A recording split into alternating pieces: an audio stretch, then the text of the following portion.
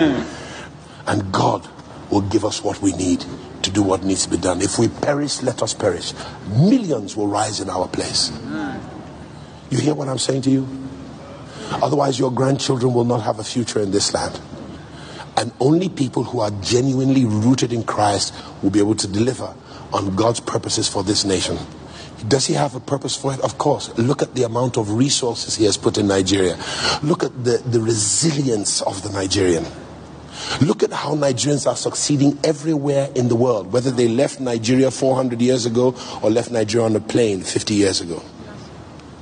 They excel. We're at the top of the treasury in the United States. We're at the top of the World Bank. The list is very long in all the sciences and in all the arts. So the problem is not Nigerians.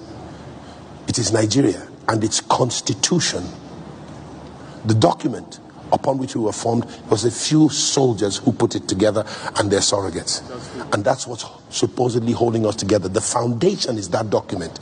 And if that foundation is faulty, what can the righteous do? We've got to go back to the foundation.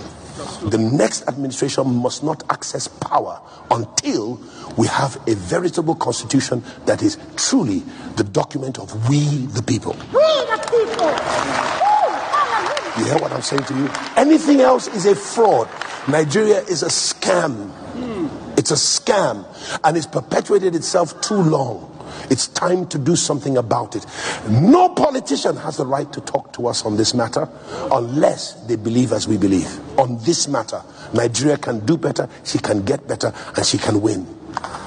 We are suffering in Nigeria in our hundreds of millions, whereas we need not to.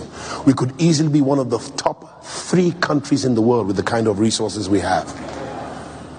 And it's about time that we let the international community know that they must be partial. Don't come and tell us that you're protecting democracy.